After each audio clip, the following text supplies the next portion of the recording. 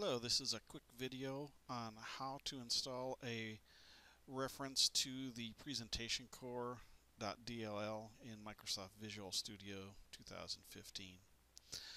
I've already started a blank phone app in the Visual Studio.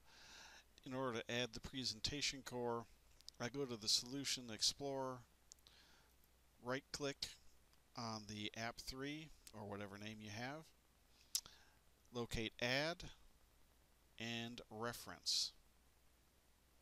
This will open the reference manager. You'll want to go to Browse.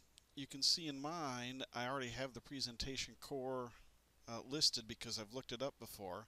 The first time you need to locate it, you will need to click the Browse button and then locate the directory that it's in.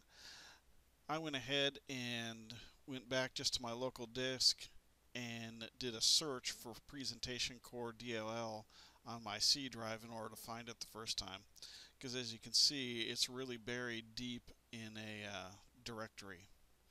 Once you locate it, you'll click Add, then put the check mark and click OK.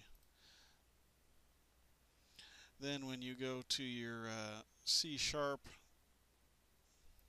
file, you can add the using system.windows